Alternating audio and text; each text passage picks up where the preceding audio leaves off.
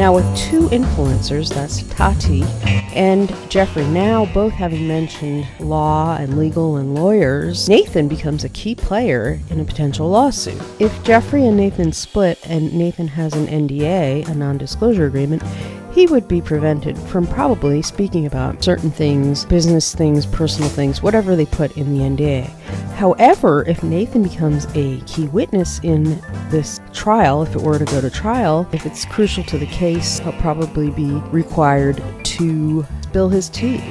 And then his tea could become part of the public record of the trial. So we might all get to find out what was the reason that Nathan banned James Charles from the house, or did he even do that?